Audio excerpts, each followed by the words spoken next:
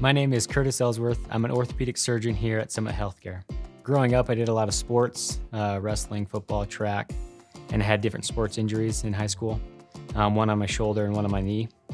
And just the way the orthopedic surgeons were able to treat me and get me back to, activity and playing and sport kind of just caught my attention and caught my interest, and that's what brought me here today.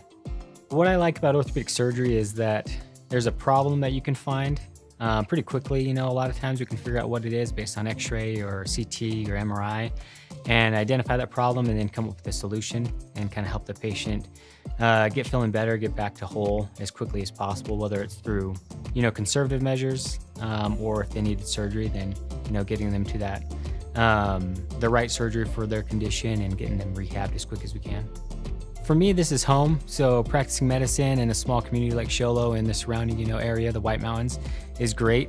I was born here, I was raised here, just real in touch with the people here, and for both me and my wife, it's just coming back home and helping people out at home.